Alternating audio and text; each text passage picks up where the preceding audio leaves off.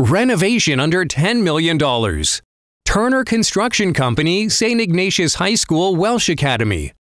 The St. Ignatius High School Welsh Academy project consisted of the adaptive reuse and conversion of an abandoned 8,000 square foot, two-story historic church building constructed in 1860 into a new three-story, 11,430 square foot academy for 6th through 8th grade young men.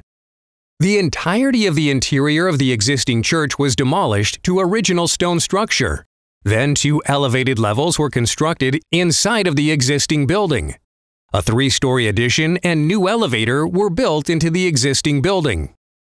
The craftsmanship on the masonry veneer was truly remarkable.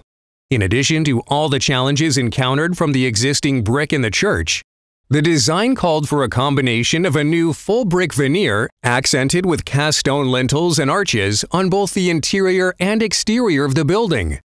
This required delicate and precise installation to prevent the fragile stone from being damaged, as the project schedule would not allow for manufacturing of additional stone pieces. With the age and condition of the existing church building, several innovative construction practices were utilized to maintain the structural integrity of the original building. One of these innovative practices was the temporary removal of the steeple during construction, both to protect it and to save cost.